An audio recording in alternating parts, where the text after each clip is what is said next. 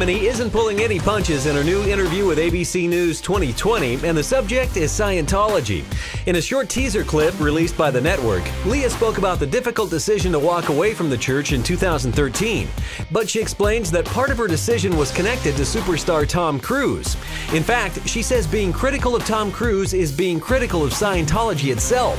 She added that her decision to leave the religion after 30 years was difficult, and when someone leaves, they can leave quietly. But if you make a stink in the public world, they call you a suppressive person. The church puts a stamp on you that says you're bad. Actress Kirstie Alley, who's been a Scientologist since 1979, called Remini repulsive and a bigot, and they no longer speak. Remini explains that she anticipates even more blowback from her expose of her so-called corrupt inner workings of the covert organization in her explosive memoir titled Troublemaker. The Church of Scientology responded to her book, claiming she's being obsessed with shamelessly exploiting her former religion in a pathetic attempt to get publicity.